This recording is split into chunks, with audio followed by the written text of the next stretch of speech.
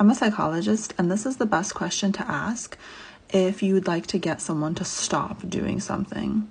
This also works if you want to get yourself to stop doing something. So if you have some type of behavior that you're doing and you really want to stop doing it, or if you know someone in your life that's doing something and you know it's harming them, you know that this is a behavior that needs to stop, or maybe it's harming others.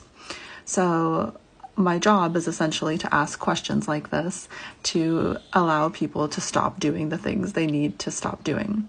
And so without further ado, the question is, what am I losing out on by doing this behavior? And so this triggers a sense of loss aversion in the mind, which typically is actually more motivating than focusing on what are the benefits of the behavior, or what are the benefits of stopping the behavior in this case. It actually motivates us more to focus on what we're losing than what we're gaining from stopping, if that makes sense. So is this a question that would actually get you to stop doing something? Do you think this is a question that would get other people to stop from doing something? Let me know in the comments.